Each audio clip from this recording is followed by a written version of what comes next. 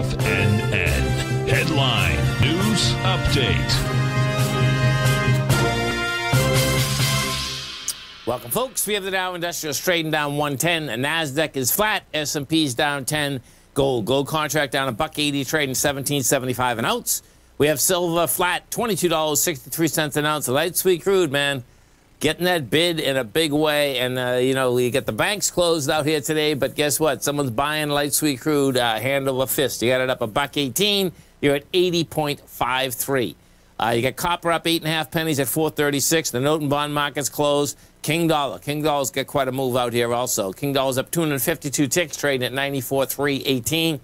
Euro at 115. Yen at 113.33. Monster move in the yen, getting weaker against the U.S. dollar. And the British pound is at 136 to 1 U.S. dollar. We get over and we take a look at the marketplace, folks. You got a drift going lower. I expect that we're actually going to go lower this whole week. We'll see how this baby shakes out.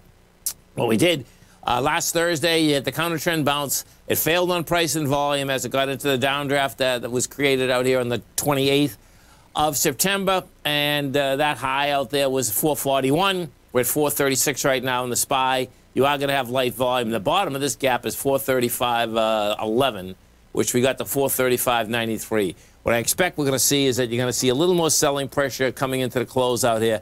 With banks closed, folks, and you get a lot of the broker-dealers, the larger players out here do have a three-day weekend. So I don't expect a huge amount of volume or much volatility. I expect just a little razor blade coming into the close. We take a look at the 3Qs. 3Qs right now, they also had failed. Now, the intriguing thing about the 3Qs, when we were dealing with the SPY, the SPY we were dealing with on the 28th.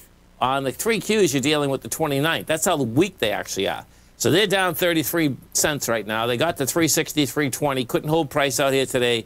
Trading 360.82, and I expect that's going to basically get to lower price also. Gold contract is in a complex ABC structure on the way up, as is silver.